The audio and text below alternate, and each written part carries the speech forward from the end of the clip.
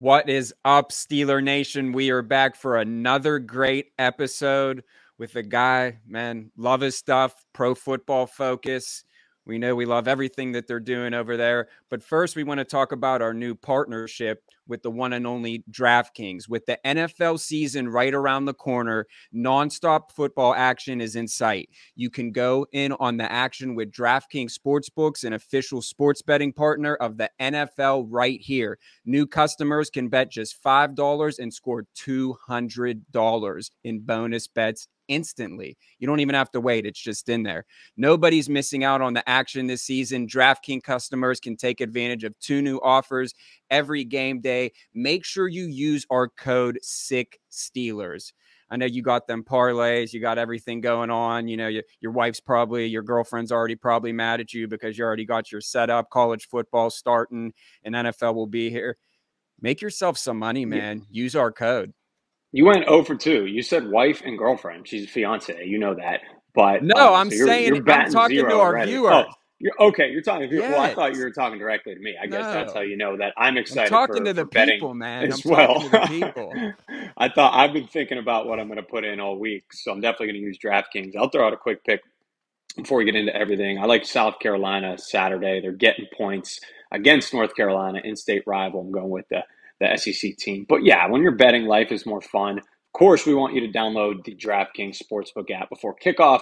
Use SICKSteelers once more. You're going to get $200 in bonus bets instantly when you bet just $5 on any bet. Only on DraftKings Sportsbook with code SICKSteelers. The crown is yours. Must be 21 or older. Pennsylvania only. Bonus bets expire 7 days after issuance. Eligibility and deposit restrictions apply. Terms you can find at sportsbook.draftkings.com/football terms. All right, JY, now that I've hopefully made people some money, let's bring in somebody that we're really excited to talk to you, like you said. Go ahead, Sammy, roll it. Turn up your volume. Because you're about to listen to The Sick Podcast. Steelers Crazy. Harris Smith shields. Flacco, Polamalu takes it home. Super Bowl 43. Pittsburgh might be bound for that thanks to number 43. The sickest Pittsburgh Steelers podcast. Sports entertainment like no other. It's gonna be sick. Our next guest here, you can find him at Tampa Bay. Trey on Twitter. He is the lead draft analyst over at Pro Football Focus. We're really excited to bring on Trevor Sikkema. Trevor, what's up? Hey, guys. Appreciate you having me on the show. Thanks so much for joining us. Hey, recent promotion, right? Congratulations. Yeah, I was doing some draft work for them over the last couple of years, but yeah, the spot opened up and we needed a lead draft analyst, and I put my name in the hat because it's something that I absolutely love to do all year round. So yes, got officially named lead draft analyst, and I'm excited. So thank you very much. Awesome. It was Mike Renner who was the position? It was indeed. And I love Mike, man. Mike's done such an incredible job laying the foundation of what is really great draft coverage over at PFF. So just really excited, and a good friend of mine as well. So just really excited to continue that great foundation that he's laid for PFF. Yeah, I'm sure he's so sick of it, but my girl and I are huge Bachelor and Bachelorette fans. So anyway, we will, that's, I guess, for another topic. I'm not really, but I was for that season because Mike was a prominent dude on Twitter and football Twitter. So when we all learned that a football Twitter person was joining The Bachelor, we all had to watch it. So incredible. Well, thank you for accepting our rose today. We're excited to take a deep dive into football. Obviously, you've been involved, in Tampa Bay sports for a long time. The first preseason game of the year, our Pittsburgh Steelers went down to Tampa, of course, got that victory. I'm assuming that you were a full participant in that game. What were some of your takeaways? Yeah, I mean, so I love, first and foremost, I love that they're getting oh my goodness, Broderick Jones, the offensive tackle there. I love that they're getting Broderick Jones the early work. He actually had the most snaps of any offensive player throughout the entire preseason. Well, I should say first round player. And man, I just love that he was able to get out there and get that experience because he is somebody who has a super high athletic ceiling, but you knew it was probably going to take him a little bit of time. In Georgia, of course, I think they play in the SEC, but Georgia's caliber of football was so much higher than a lot of the competition that he went up against. So really, even in the best conference, I think, in America, in the SEC, you only get like 3, 4, 5, maybe if you get into the college football playoff, true tests where you go, okay, you're going up against a future NFLer. So, he only had a handful of those last year as a first-time starter. So I was excited to see him get that early action. A statement, I think, a testament to what they think of him and what he could be as a starter. So that was good to me. I really wanted to see that, and that was just kind of some of the early things that I was looking at. Of course, Nick Herbig as well, looking like an absolute monster. But, I think that was the big one that stood out to me. What was kind of the report on Broderick coming out? I know you just talked about it to a degree. It sounds like raw, but was there something specifically that caught your eye in terms of, all right, Broderick Jones needs to work on this to become an elite left tackle in the NFL? Yeah, so everybody kind of goes to this one, but it is something that's really important. Just like hand placement, hand timing, and anticipation. Like the more you see, the more you're able to get it. And a thing that I continually write down with players, especially at this time of year when it comes to summer scouting, is the difference between anticipating and reacting.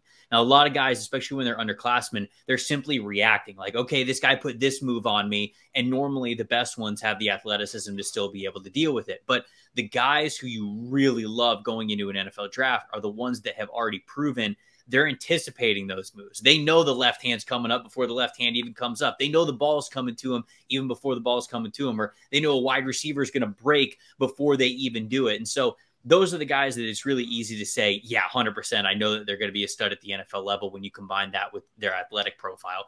And Broderick was kind of one of those players where he gave you all you wanted as an athlete, man. I thought the feet moved really well. I loved how low he could get in his stance. I mean, there's just not many big dudes that play offensive tackle that can truly get the wide base that he has, that sink his hips all the way. So he's really like sitting down before the ball is even snapped. And that just gives you so much great leverage, pad level, of course, and strength that you can call upon from your lower body. So all of that was there for Broderick.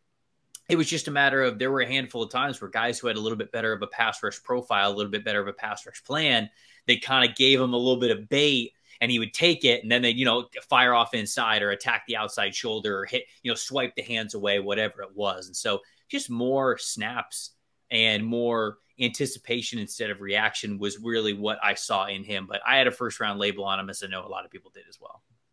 Yeah, Steeler fans are excited. The upside is certainly intriguing. I think you always have the higher ceiling guy, a little bit more excitement in Pittsburgh for a guy opposed to, the higher floor. Hey, you mentioned Nick Herbig. He's a steal. We, of course, over here also think Joey Porter Jr. was a big-time steal. To get a guy like that in the second round, what was your initial thoughts on that? Yeah, I'm going to tell you, you could go down the Steelers' entire draft class, and I'd basically say that every player is a steal. This was, I think, my number one draft class, if not tied for my favorite. We gave them an A+ grade in my draft podcast that we have, the NFL Stock Exchange. So I absolutely love the Steelers class. And, when it comes to Joey Porter Jr., I thought that he was picked appropriately. I really do. Some people talked about JPJ as like a top 15 overall pick, maybe CB1, better than Christian Gonzalez or better than Devon Witherspoon.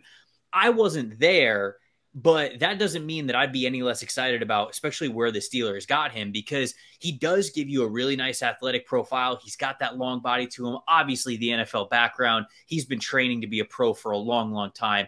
The pros and cons with him, I kind of mentioned some of the pros. The cons are, all right, so when guys get the better of him, if they're a little bit more athletic, if they really challenge how quickly he can flip his hips and get upfield with them, sometimes he gets a little bit too grabby. Those long arms in high school football and college football, I think it's a little bit easier to get away with those things. Where in the NFL level, because these guys are so talented that you're going up against, if you start grabbing, they'll make it really look like you're grabbing and you'll get the flags against you. So that's the thing that I think to monitor first and second year with JPJ, but like he has that size, that IQ, that anticipation, the background to be a CB1 at the NFL level. And so, yeah, I thought that he got picked appropriately as a, early second round pick. I thought like late first, early second was a really good sweet spot for him. You get him on the tail end of that. I think that's really good value. So glad he got that preseason interception too, so people can stop talking about that as well. No. That was a big thing here in Pittsburgh. They're like, he only had this many. I'm like, it's. See, but I felt like he was a big forced incompletion guy, right? And something that we have over at PFF is, one, we have a ton of data that you can hone in on just exact situations. Like if I wanted to search for Joey Porter Jr., coverage plays on the outside where he was in single coverage, press coverage. It was a third down situation, and there was more than 7 yards to gain. Boom. I could see all the plays in which Joey Porter Jr. and how he performed in that area. So because we have so many different ways that we can slice up the data, we have things that are more stable or unstable grades when it comes to projection from college to the NFL level. Interceptions are very unstable. It's just, yeah, okay, certainly they can signal ball skills and they can be a good tool at times, but not every interception, you guys know this, not every interception is the same. Some of them are very much luck. Sometimes the ball just bounces and you're right under it and you grab it and you can say, okay, right place, right time. Sometimes you're playing Dak Prescott. All right, you said that. I did not. Just let the record show. But forced incompletion. So either pass breakups or you make a play on the wide receiver to where he's not able to catch the ball. Forced incompletions are so much more stable of a stat because they are things that if you get a high number of forced incompletions, that is something that is typically very replicable, even jumping from college to the NFL level. So Joey Porter Jr., where maybe didn't have the volume of takeaways that you would want to see from a corner, he certainly had those plays on the ball. So those forced incompletions, that's never something that really worried me. I figured that he'd get that in the NFL. Yeah. So let's talk about another quarterback, Kenny Pickett. What to you is his ceiling? I love Kenny, man. I've had the opportunity now to interview Kenny twice. I interviewed him at the beginning of his final season in Pittsburgh when he was sort of just like starting to catch fire, but it was really before he became, absolutely went nuclear that season. And then I had the chance to chat with him again after his rookie season in the NFL. And so every time that I've had the chance to talk to him, I mean, the dude just gets it. I understand so much why the Steelers loved him, why they drafted him where they did, why the team's going to rally around him, why he was the starting quarterback for them so early. I just love the mental makeup of this dude. And, I'm not going to lie. I questioned the arm strength going into the NFL. I wondered if it was going to be something that was really going to hinder him, but it doesn't seem like it. Can he hit throws like Josh Allen can? No. Okay. But it doesn't have to be that, you don't have to see an alien type arm strength like with Josh Allen or Anthony Richardson or Will Levis to be a good quarterback at the NFL level. And I think that Pickett's really showing that, man. I mean, Burrow is a perfect example, right? Burrow is somebody who couldn't live off of just arm talent. And you saw that early on in his college career. But going back to the reaction versus anticipation, when you become an assassin between the ears, you could play this position really well. And I think that Kenny really started to play it well in the second half of last season. And I think that he is going to take that next step this year. It's why I have the Steelers as one of my playoff teams from that division. Yeah, that kind of just went into my next question. Plenty of the national media now is jumping on, the Steelers bandwagon. Do you realistically, I personally do, and I'm not even being a homer, being from Pittsburgh, I think that they have a legitimate chance to win the AFC North this year.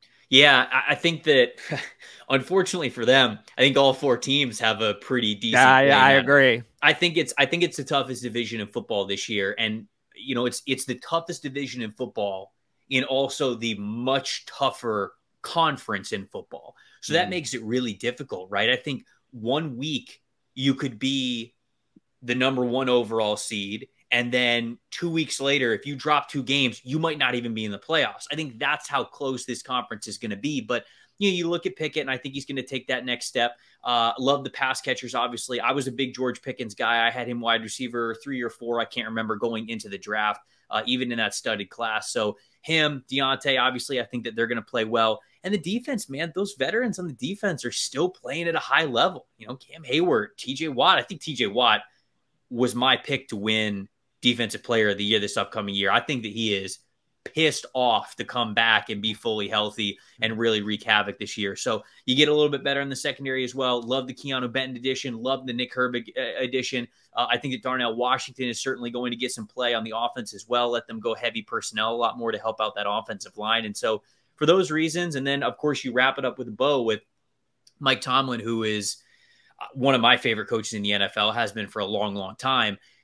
I think that has to me, spell out a team with a really high floor, as all Tomlin teams have, but now you are increasing the ceiling above what we had last year. So that's why I project them to, even a really tough division, come out as one of those playoff teams.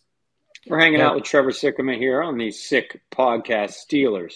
Crazy. He is Pro Football Focus lead draft analyst. And listen, you're a football nerd like us. We got a lot of football nerds who watch the program.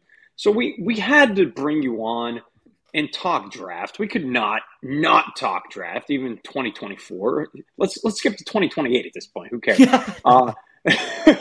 No, college football's here. We're all excited. You know, I think most people know about the Drake Mays and Caleb Williams of the world.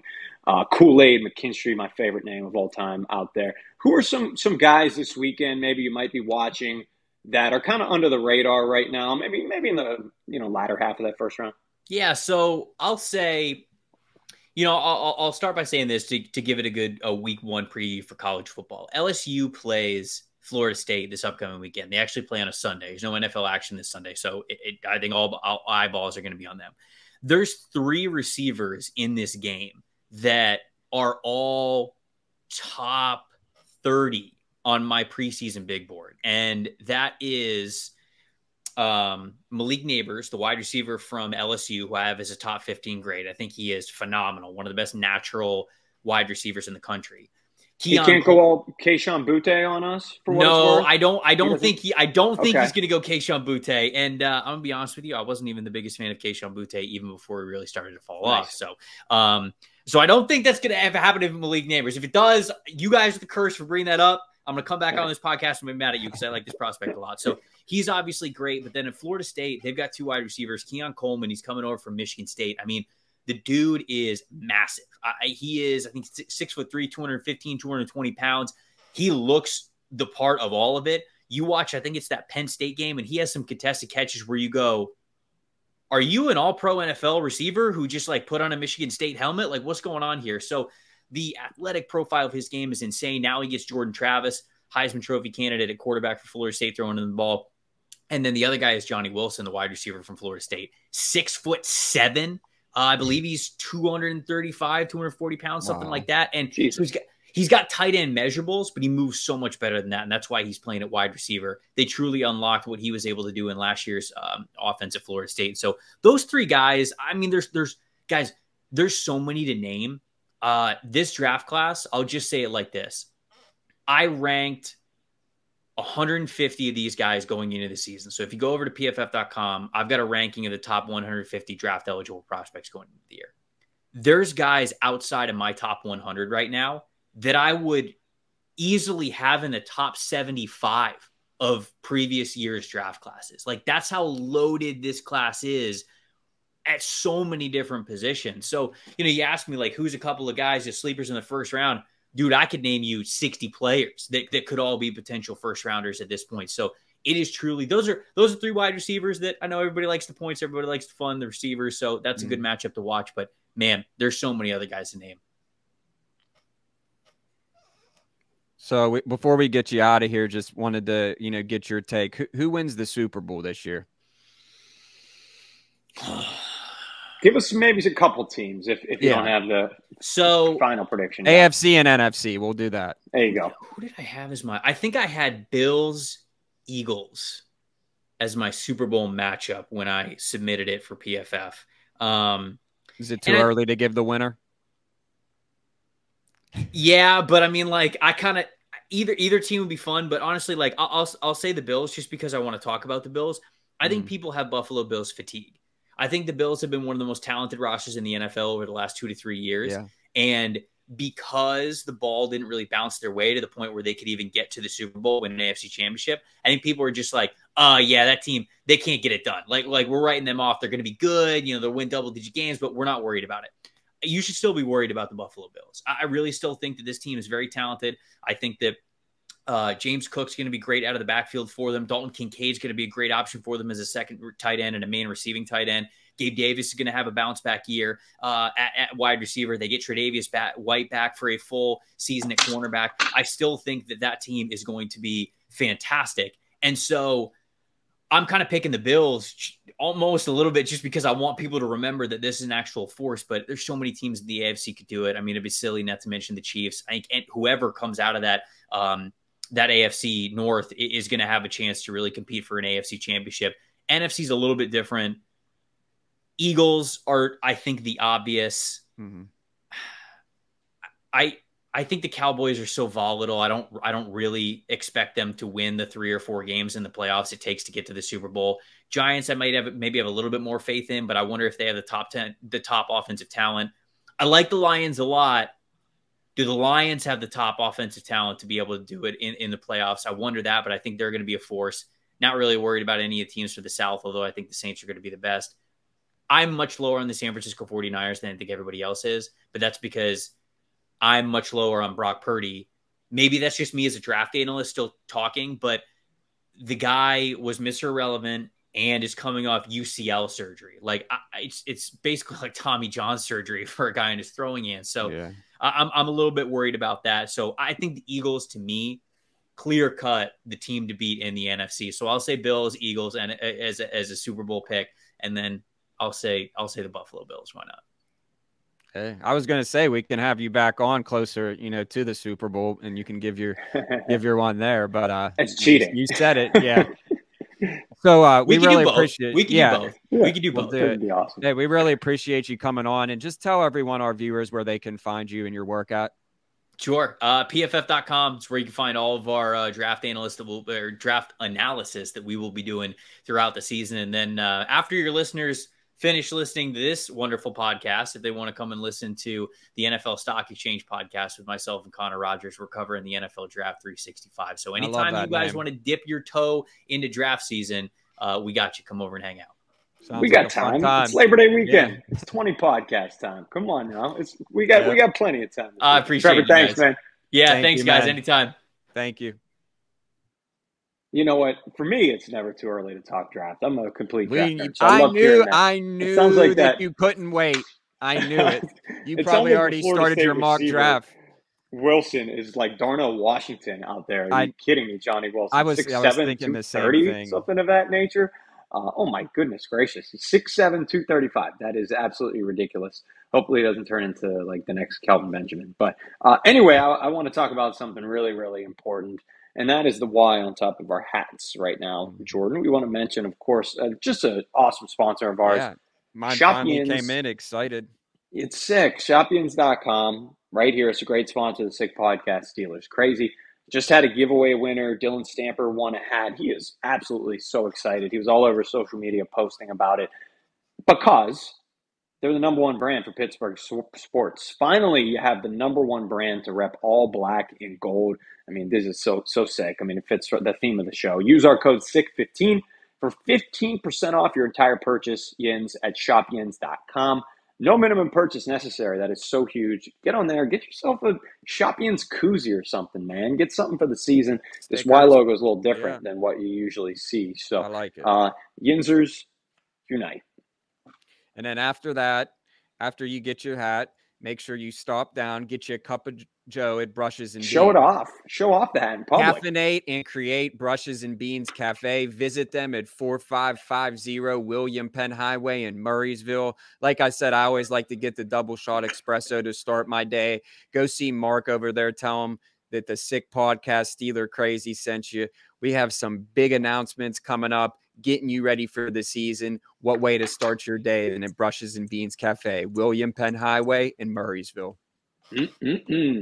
Like I said last time, it's a perfect day.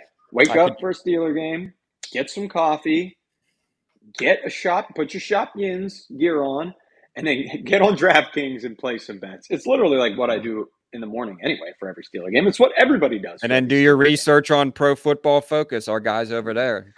Damn Shout out to Trevor and Sam. So, yeah, nice smile. Hopefully we'll be smiling week 1 when the Steelers beat the 49ers. And we will see you. We will see you guys next week for a very, very, very special episode. So make sure you subscribe. Follow us on Instagram, Twitter, YouTube. Hashtag running backs matter. Yes. Running backs matter. Hashtag. Bring it back. Bring it back. We're taking it straight to the house. Sammy, till next week. And that's a wrap. Hope you don't miss us too much until next time. Follow the Sick Podcast Steelers Crazy on YouTube, Instagram, Facebook, Google Play, and Apple Podcasts.